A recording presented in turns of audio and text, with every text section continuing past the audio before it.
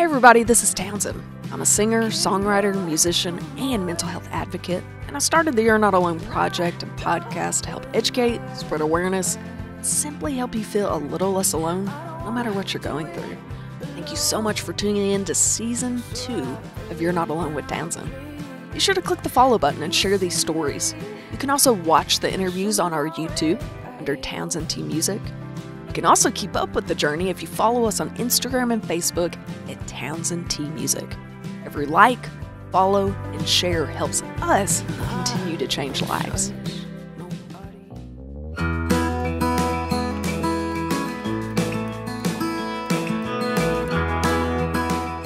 I'm beyond excited to announce that I'm releasing a new music project. 2018 was the last time I released a full project, so I'm nervous, I'm excited, and I'm ready to bring you some new music. I collaborated with some of the world's best musicians and a multi-Grammy winning producer to make these songs the very best they could be.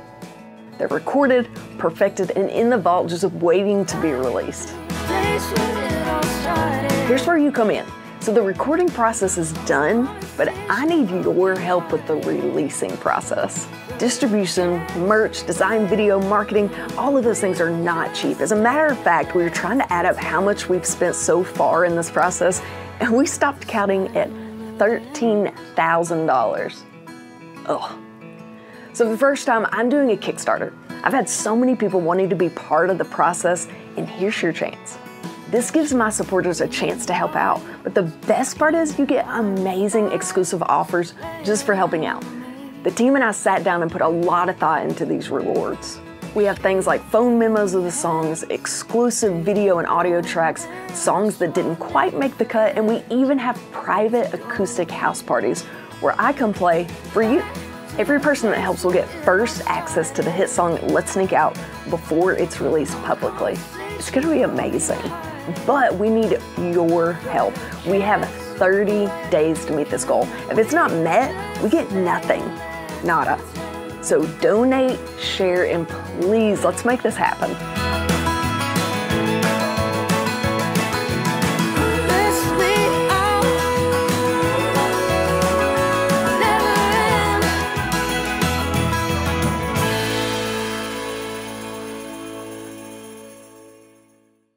What is up, everybody? It is Townsend.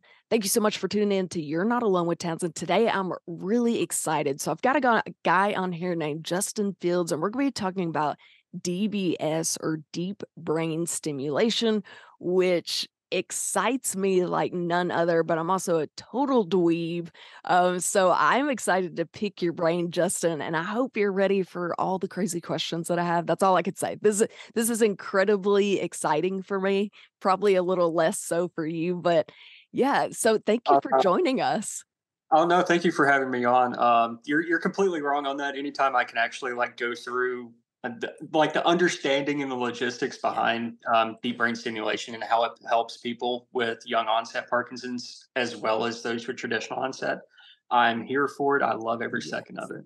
It is so cool. I love how far technology has come. I love the brain. I love anything that makes people feel less alone, obviously, mental health wise. So it all just comes together in your case, and just watching the amazing things that you do on social media and just following your story has been really cool. So I feel like we should include the listeners on what the heck we're talking about, don't you think? Oh yeah. They'd be really lost. Okay. So let's hop in. So So who the heck is Justin? So what is your job? What is your age? Do you have any kids? Where are you located? Anything you want to share with us? I want to personally thank you for taking the time to listen to these conversations. It truly means so much. We've changed so many lives for the better, and we want to continue doing so throughout 2023. This project is made possible by sponsors and patrons. So if you'd like to help keep the You're Not Alone project going and hearing these amazing stories, we would love for you to join the family at patreon.com/TownsendTmusic. Just for signing up, you'll get free merch, discounts, and behind-the-scenes patron-only footage, not only of my music, but of each episode. That's right, so each guest on every episode answers a few more questions that only patrons will be able to watch and listen to. So head on over to patreon.com Townsendtmusic, and let's continue changing lives. Yeah, I'm just your average guy from Knoxville, Tennessee. No kids, no wife. I'm single, recently divorced. Well, a couple years ago, so we don't count that anymore. Yeah. Um, proud cat dad of two very fat cats and a younger one that is not fat yet. Not yet. It's Um, on its way. yeah, not yet. She's got a couple more years before she catches up with the other ones. So yeah, I try to do as much as I can on social media to help raise awareness for um, Parkinson's disease in general. I've worked with the Michael J. Fox Foundation for the past few years, just volunteering my time, services to try to raise money and awareness. And at one point, I was on the National Parkinson's Foundation People with Parkinson's Advisory Council. Wow. So we focus very heavily on ways to reach out to individuals that might not be so willing to come forward with their diagnosis. And it's kind of very similar to your podcast, like just let people know they're not alone in this entire process. So a couple of years ago, back in 2016, I was diagnosed with Parkinson's disease completely out of the blue, had no idea it was coming. I got diagnosed with a couple other things first, such as epilepsy, essential tremor, and then I took the medication and the treatment for that, and it actually made me so much worse. I actually developed seizures from the epilepsy medicine, so that was fun. Wow. Um, so yeah, 2016 came around, stunned me. I was super mad for a long time, but eventually I was like, well, I'm going to turn this anger into something positive, and here I am today, still plugging away and doing great. Wow. You absolutely look like you're doing great. So how old were you when you got diagnosed? I was 31 years old, Oh so my two years gosh. older, 2 years older than Michael J. Fox, but we're not counting. Wow. 31 years old. So you got diagnosed with Parkinson's at 31 years old, and you had those like signs and symptoms before. Like, were you Yeah. having what made them diagnose you with those two random things first? What kind of signs were you having? Um, well, I was having whenever you're going through the entire process of getting diagnosed, there's a lot of things that they look at. Some of them are more in line with traditional onset versus young onset. So you're looking for a tremor, you're looking for sleep disturbances, you're looking for dyskinesia, any type of dystonia. Like, do you have the swing in your arm? Like, is that lessened? Do you have a gait whenever you walk? Like any particular, like is one of your legs dragging? So they're looking at all of that. But for me in particular, I was sitting in my office typing away. I was doing a lot of paperwork at the time, and all of a sudden my left hand just started, tapping pretty aggressively on the keyboard. And I'm like, well, somebody doesn't want to work today. Yeah. So I took a video of it, and it happened a couple more times. And I took the videos to my doctor, and I'm like, look, I think I'm getting the stress that I've heard so much about. Like, adults get stressed out. I think I'm getting the stress. I think I know what this is now. And I showed him the video, and he's like, that's not stress. Um, so that started me on my process of trying to find a neurologist that would do the proper testing, trying to find one that would eventually help me find the answers. And that's kind of how I got started on that. But if you look back, I would say my first symptom was probably the with sleep, that I was having some pretty severe insomnia, just couldn't get my brain to turn off. And I'd had that for about 5 years. Wow. So I believe I was symptomatic probably toward 25, 26 years old. Oh, goodness gracious. Absolutely. Sleep is so crucial. And I think people forget about that. We're Yeah. all staying up on social media all night. No, I didn't sleep very good. I tossed and turned, but they're finding how important good rest is. It basically, the easiest way to word it, they've worded it in layman terms, but it's like your body dumps all its trash when you're in a good deep sleep. And so if you don't Yep. allow your body in that, it just kind of like stores all the trash for a really long time. That is what 31, like I'm still just thinking, holy moly, that is so young. I had a gentleman on here not too long ago that talked about his Parkinson's diagnosis, and it came out of the blue as well. He was working full time, and his first symptom was when he would get really stressed, his pinky would tremor, just one pinky. And he said, so I'd put it in my pocket when I was stressed and just totally ignore it. But Yeah. it's kind of similar. Yeah, you get used to it. Like, there's ways that you could like get around it. Like, I would be stressed driving to work. I mean, who's not stressed driving to work Yeah, as opposed from the driving home? So I would worst. just like my hand would start shaking and I would just sit on it. Like I would just stick it right under my butt and sit on it in the car and Yeah. just ride it out until I got there. Yeah, just ride it It out, does. literally just riding your hand. I I'm not gonna lie. So I'm pretty stubborn and I hear people on these podcasts. I'm like, good for you for going to the doctor. You should get things checked out. But I'm not gonna lie. If my pinky trembled or my hand shook, I would not go to the doctor for that. Like I'm just gonna be totally Well, transparent. well, I mean, now after, and I encourage you and all your viewers, if you haven't watched it yet, to go watch the TV show Sweet Tooth. Okay.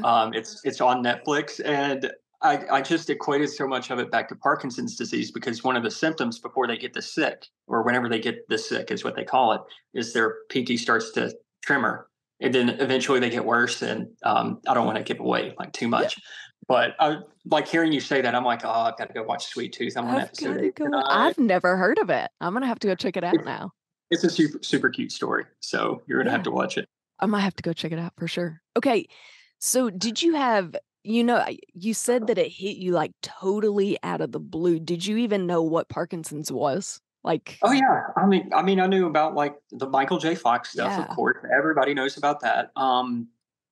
But I didn't fully understand a lot of the other symptoms that were associated with it. Like I knew it was a movement disorder. I knew that there was shaking involved, but I had no idea the level of like the differences in shaking. Like, Right. there's a difference between a tremor and dyskinesia. There's a difference between dyskinesia and dystonia. Like, how many movement things can you throw into one bucket and just give it to a person?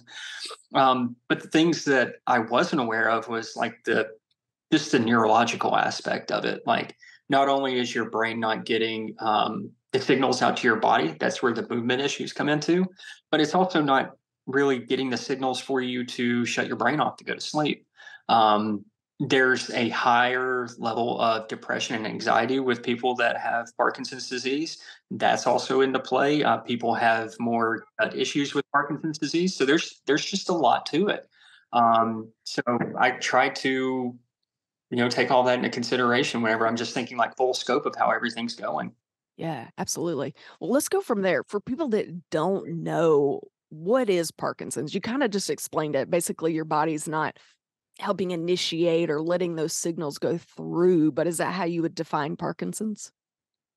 Yeah, it's Parkinson's disease. It's a neurodegenerative disease. They're very close to finding out what actually causes it, and that's the reason I'm always so gung ho about making sure people have the awareness and they're donating to the Michael J. Fox Foundation, because it saved my life, very easily, and we'll get into that, a little bit later. But it's a neurodegenerative disease that a lot of the protein that is getting built up in your brain is blocking dopamine that is getting released into all of the signals of your body. So really it just has to do with dopamine blockage and trying to make sure you're getting that artificial dopamine put back into your system, which is the reason you have your medications such as your carbidopa levodopa, and then you have some dopamine agonists that aren't as severe but don't work as well.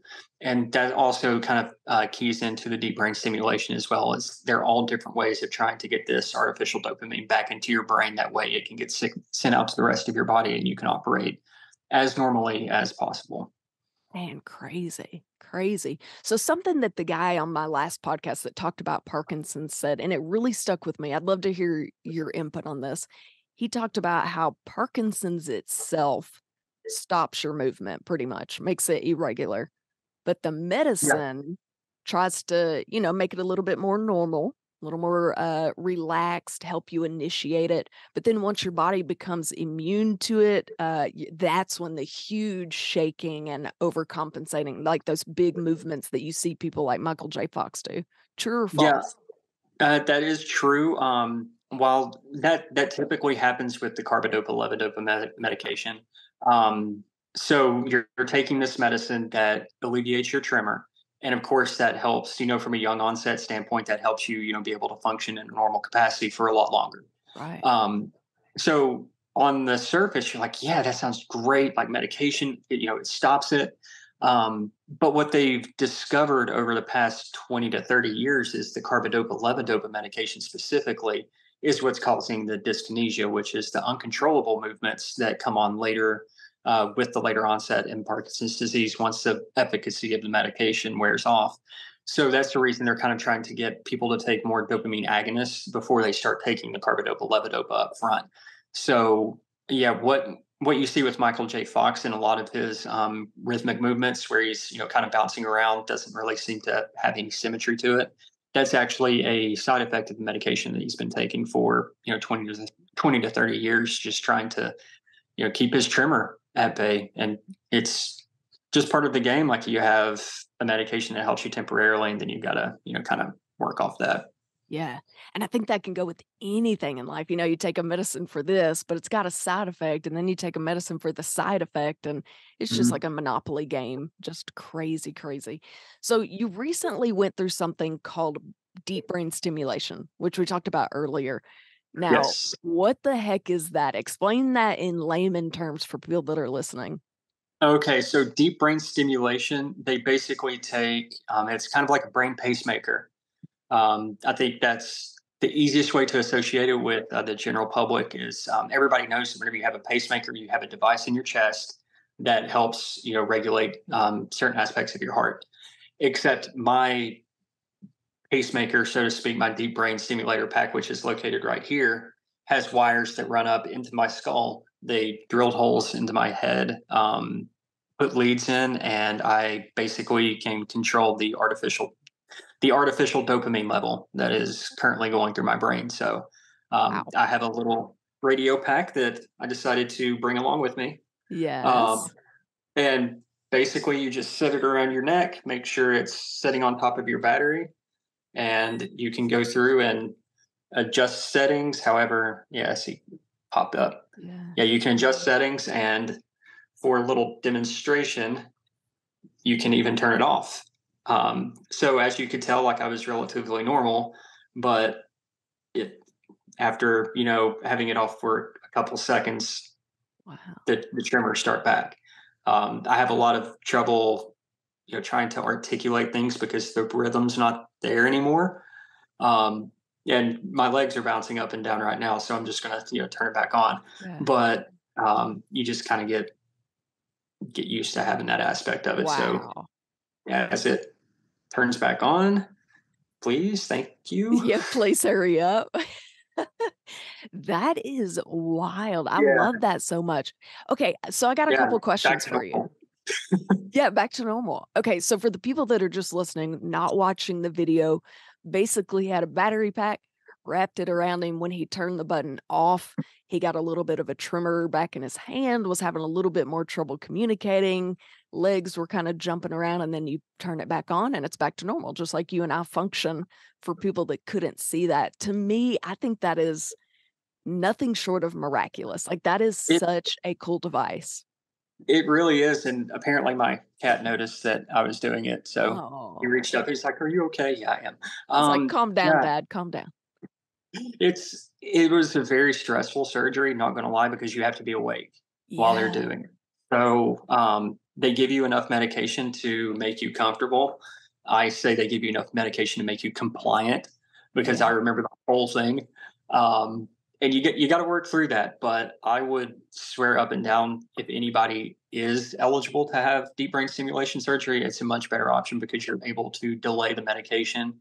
Um, Hopefully you're able to delay it completely until the efficacy of the deep brain stimulation wears off, or you can take a lesser quantity of medication. That's the reason I got it, because I hated how the medication made me feel. I gained close to 100 pounds, and I was just like, this isn't for me. I want to be healthy. I had a very progressive doctor at Vanderbilt University, and he was like, I think you're a candidate for this. Let's see what we can do.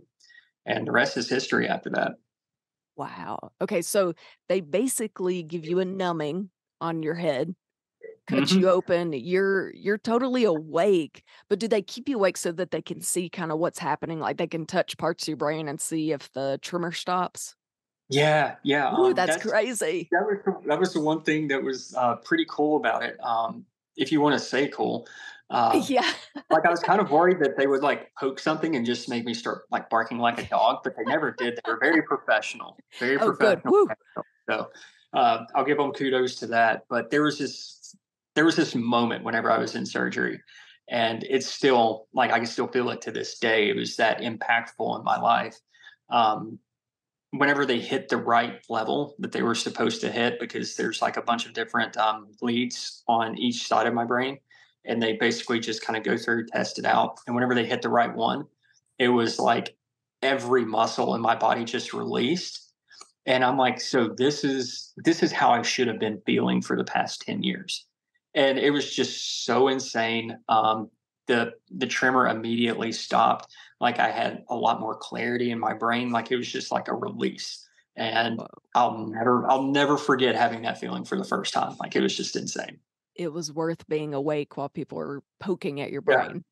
Yeah. Yeah. It was worth, and like hearing all the chips go up against the Oh. back of the back of the sheet. Yeah. Yeah, no big deal. No big deal. Just chipping away at your brain. No big deal. Yeah. I It, so a long time ago, like I said, I'm a total dweeb. I think the brain is incredibly remarkable. And I watched a video about this. This was way long ago when it first came out. And this guy was playing a violin and he couldn't even hold the bow. You know, he's just like going crazy. And they're poking around on his brain. And just like that, they hit that perfect spot and he plays the most perfect song on his violin. And it's an incredibly emotional video because the doctors are thinking, we got it. The patient is awake. He can finally play violin again. It was incredible to watch. So I imagine yours was kind of the same. yeah, I mean, not that incredible. Like I mean, it's I pretty just stopped incredible. shaking. You I weren't just stopped barking like a shaking. dog. Yeah, yeah, exactly. I can't play a musical instrument or anything like that. So Yeah. that's how come. Like I've just focused on just enjoying the small things in life that a lot of people miss, like eating a bowl of cereal or actually being able to use chopsticks. Like these are things I'm just like so stoked that I can do again. Yeah. And you just take it for granted. Like that was one of my videos on TikTok. Like I hadn't eaten a bowl of cereal like from an actual bowl in 7 years. So I'd always said that was the first thing I wanted to do after I got out of surgery. And the person I was with, they reminded me of it. I'm like, let's go, let's record this. Let's see how it works. Wow. And I mean, the cereal went into my mouth and it didn't go on the wall behind me. So it was a win. I got nutrition in my mouth. Wow. That was, I actually saw that video, but I didn't realize it had that much meaning behind it. And I love these interviews because literally I'm reminded, like I'm holding a pen right now. It's almost like my little stress, like I just turn it around and around in my hand while I'm doing these interviews. And I'm like, I couldn't do that if I had Parkinson, like just small things. We take so many things for granted. Yeah, I, 100%. That's what I just try to remember every day. every day. And I think we could all live by that for sure. Okay. Something totally off the topic, but so you like climb mountains? I will be here soon. I actually just finished a 3,000 foot climb this past weekend for training. You say that like Um, that's no big deal. Like you're just oh, so nonchalant. oh no, my feet, my knees, everything down here. It will tell you it was very real. It was very painful. It very much um, happened. but yeah, to raise money and awareness for the Michael J. Fox Foundation, myself and 8 others, I believe half of them have been diagnosed with Parkinson's disease, and the other half have been impacted through a relative with Parkinson's disease. We are going to attempt to summit Mount Kilimanjaro from August 7th through the 17th. So that will be next on the bucket list of stupid things for me to do, and I can't wait for it. It's going to be so. Wow. Okay. I hope everyone takes all their medication and we know how to handle things. With 10 days of hiking a mountain sounds the worst to me, but kudos It to won't. y'all.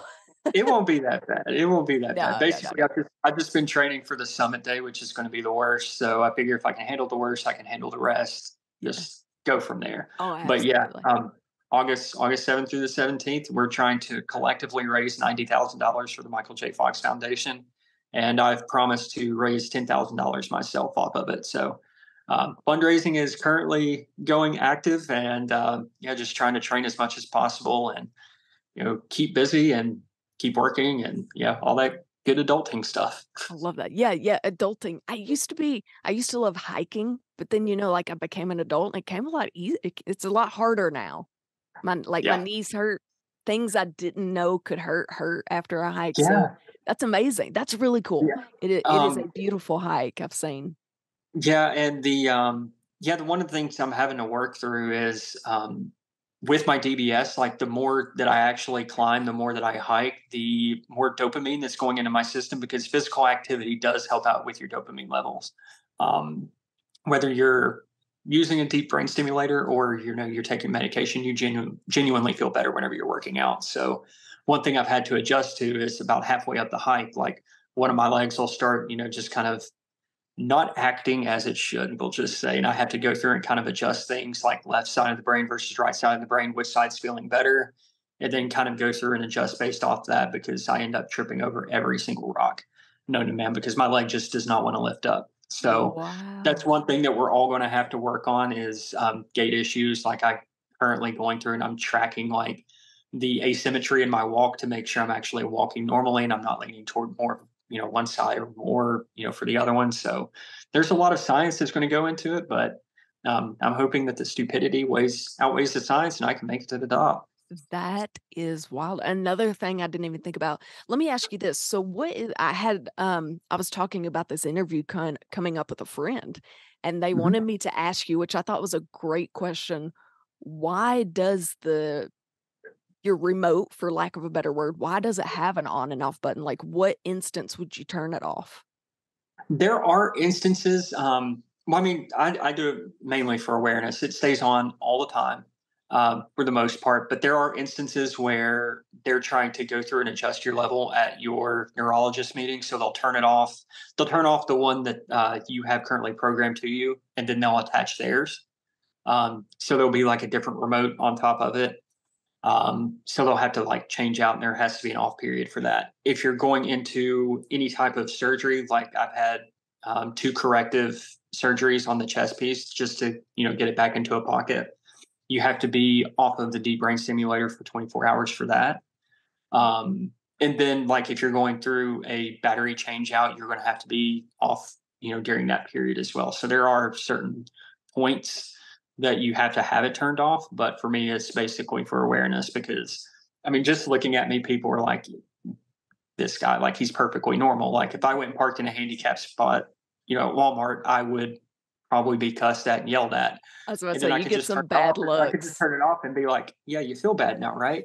Um, but yeah, those are the only reasons that are really applicable. But I do it that way. People can kind of get insight, especially through social media, on kind of like what my normal day looks like, and kind of the things that people really don't get to see with Parkinson's on a daily basis unless you're around them.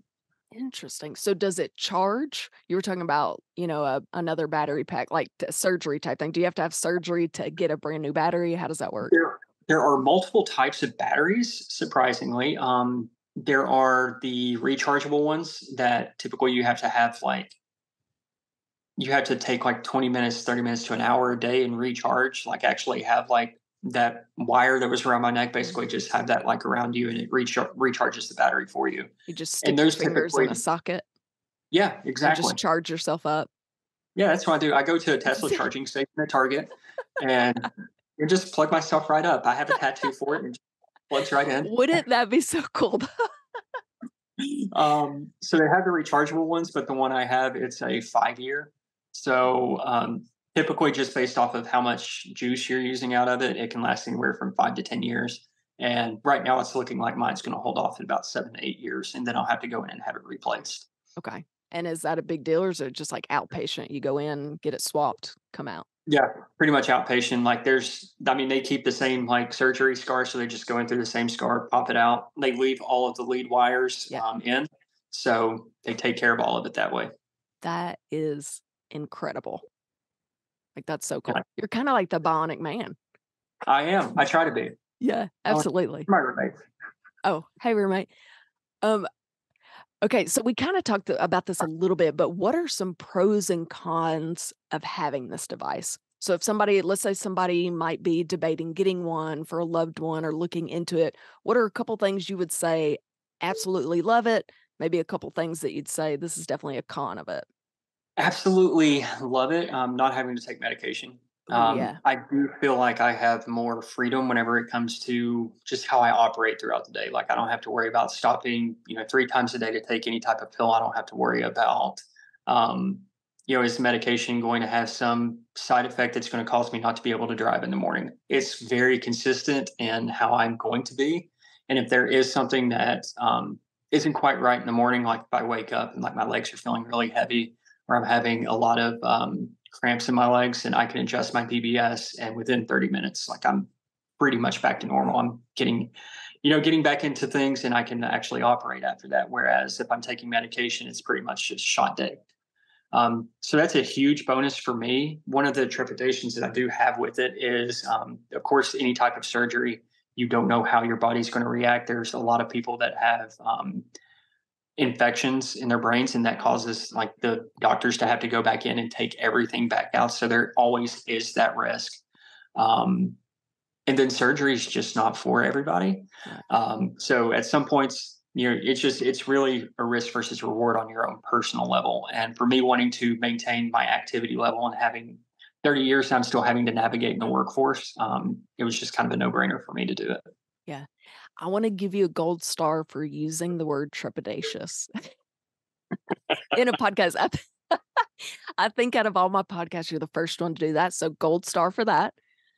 Yes, I'll take it. Yes. Okay, so something we talked about before we hopped on here, which I would love to address more because this is something I feel like my listeners talk about a lot or message a lot. So something that Justin has, gosh, I guess you're dealing with now is you're still in the workforce. I mean, you're still very young and there's not full-time disability or any of that loan forgiveness. And so you're kind of in the boat as if you're a healthy 30-something-year-old guy.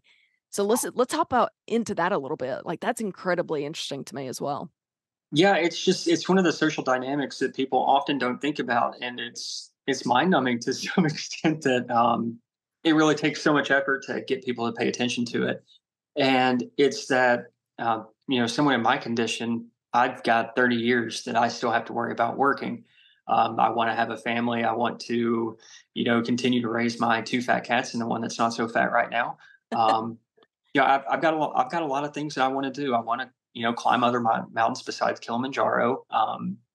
But one of the social aspects that oftentimes does not get brought up, locally, nationally, whether it be just in general conversation with somebody that you're talking to, or whenever it comes to legislation in Washington or throughout the world, is that the individuals that are diagnosed with young onset diseases are anticipated to either continue to work through that, or they are forced to go on disability and essentially, cut off their lives.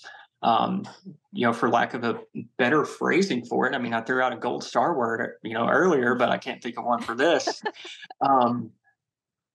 It's just we're expected to either be poor, just to put it out there, or to work through it, to just knuckle under and keep working.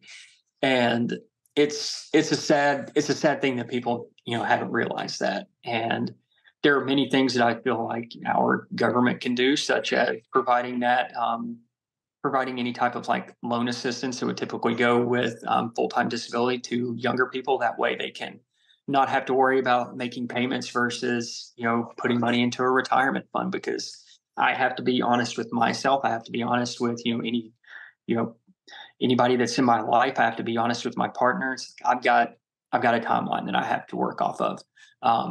And the last thing you want to do whenever you're being put on that timeline of operability for your own body is to have to worry about, am I going to have enough money to actually be able to live whenever I hit 50, 60 years old, whenever I can't be in the workforce as I want to be anymore. So there's a lot of changes that I hope to be made. And that's the reason I do the awareness. That's the reason I try to speak my truth as eloquently and as as often as I possibly can, because I do feel that it's very important that we kind of take a look at that as a society on how individuals with disability are treated on a holistic standpoint, rather than just 65 plus, then they can have they can have what they need at that point. But what are we going to do with all these people that are getting diagnosed younger and younger and younger every year? I believe the last statistic that I looked at for Parkinson's alone was that the average year for somebody being diagnosed has dropped by 5 years over the past 10. So there's there are systematic issues. More people are either becoming aware that there are problems in their own body and they're going out and seeking that, and that's fantastic. But we have to make accommodations for that as a society, or there's going to be a lot of people that are really hurt and out of place. I'm lucky. I'm a lucky one. I get to work remote. I've advocated for myself to, be able to continue to do that, and I will continue to do that. But a lot of people don't have that option.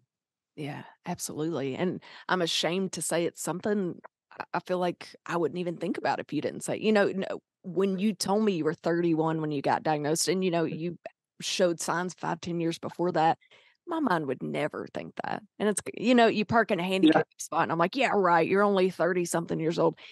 Society has taught us, it's almost like it's ingrained in our brain that unless you have gray hair and a walker, nothing's wrong with you, you know? yeah, And so exactly. yeah, and another reason I have these podcasts, like I said earlier, is just to let people know they're not alone and not everything is visible per se. Yeah, So and funny enough, my neurologist will not give me a handicap tag. I, what? I I asked for one at one point. He's like, "Are you still doing that half marathon in January?" And I'm like, "Yeah." Well, you're not getting one then. Like, okay, You're like, touche. what do I have to go through? Give me I that will sticker. I will happily park at the end of any parking lot just because I can. That Um, isn't that true. Listen, everyone listening that steals a handicap spot and you're perfectly able, I hope today you leave and you say, I'm so glad I can park at the end of the parking lot and walk to the store. okay, and if we're going to go on that, I have another thing to bring up with Give it. everybody. Let's do it. Put your car, put your cart back in the cart caddy, please. Can I Please get an do it. amen? Oh, absolutely. And I fully believe that, and some people could get mad at this, but I don't fully believe that there is actually a successful person that does not put the cart back. So just saying, if you want to be successful, it's the attention to detail. Make sure you put your cart back. If I can do it, you can do it. That's Yeah. me being off my soapbox now. Hey, no, I like it. I like it. That a lot of people might come after you about that comment, but I can totally be for if he can do it, you can do it. That's for sure. I am hardcore. I get very angry. I feel like I'm not a very angry person, but the insides, they tingle a little bit when someone leaves a buggy, and I am that person that will call you out. I will make you feel bad for doing that unless there's a valid reason. Yeah, unless you're disabled, pregnant, Or 100% understand that. I'll take the cart back for you. that's it. Or Um, have small children in the car. I oh have God, I yeah, have realized you got small children, you can't leave them to take the buggy back, and I totally get that. or But a pet, yes. or a pet. Or a But pet. Yeah, can't yeah, leave them if too long. if you're alone in your car, you better put it back. That's it. This is a threat. This is a threat. Okay, so speaking of that, now that we've got all worked up, what does relaxing look like for Justin? So what does self-care look like for you? I always like to ask my guests that. Okay, so I will get on another soapbox here. Self care for me is making sure I am talking to my therapist, making sure I have that. And I want to be very aware with the mental health aspect of Parkinson's. Um, talk to the therapist, find somebody that you can completely trust with your entire story, with exactly how you are feeling, and narrate that to them. Get an anxiety notebook, get a regular notebook, write out how you're feeling, write out, what your brain is telling you versus what's going on in real life. Like there are so many things that we can do to take advantage of our own mental health that will help us more in the long term. The happier you are, the more dopamine that comes out, the more dopamine you have, the better you feel. That also wants you to get in more exercise. So it all just kind of ties in together. So I make sure I keep up frequently with my therapist, make sure he's, completely on top of everything that I'm going through. And I have that sounding board for myself. Make sure that people that are in your life are there for the right reasons. My partner, she is absolutely fantastic at, just keeping me in check, making sure she is that sounding board whenever I can't get to see my therapist. And yeah, outside of that, I read a lot now. I journal a lot, play video games from time to time since my hands are, nice and operable now. And I've actually, over the past few years, I've stepped up my cooking game quite a bit. So I try to apply for Master Chef every single year. So hey, casting, if you're No if you're kidding. watching, I'd love to be on Master Chef. So yeah, I try to cook as much as possible because that's another thing that was taken away from me for so long. I just started learning how to cook in college, and then I couldn't anymore. So now that I can actually, cook and not have it be a bloody mess, absolutely. I'm trying to cook and bake as much as I possibly Keep can. all your fingers. 2 notes on that. 1, MasterChef's my favorite show ever. Let's just be honest. 2, if any producers listening to this show, I might pass out because that means we've both made it, and that's really exciting. Hey, If you as long as Yeah, one of us makes it now, that's all we literally, need. yeah. Literally, if you get called on the show because of this podcast, just give me a little shout out. Wear my T-shirt on the TV show. That's what we'll do. That'll be Perfect. it. That'll be a So fair yeah, trade. Gordon Ramsay, give us a call. We want to talk to you. That next level chef is top notch too, by the way. Oh, isn't it? Oh, it's so good. Those are my favorite. I love all cooking shows. I can honestly say I don't think I'd be a good candidate to be on the show because it would be a bloody mess, but I love watching it for sure. That would be so cool. Your story would be so neat to be on there, seriously. It would be much better than the other people that try to give like their sad, sob story that make you want to care about them. I feel like yours is like truthful and heartfelt. Yeah. Like I'm not dedicating it You're to not like, faking it. yeah. Yeah, But to be on TV. it's all about story. But seriously, Gordon. Yeah. But really, I love it so much. Okay. One more question about Parkinson's that came up. Did anybody in your family have it? Was it hereditary, genetic? Nothing. They originally thought that it could be hereditary because I would say it's about 40 to 45% of people that are diagnosed with young onset Parkinson's. There's some type of gene mutation that often runs in your family, so it can be hereditary more times than not whenever it's young onset. But I went through all of the genetic studies, and they weren't able to find any of the traditional markers for it. So for me, it's idiopathic. They don't have a cause for it, but it's there. Yeah, interesting.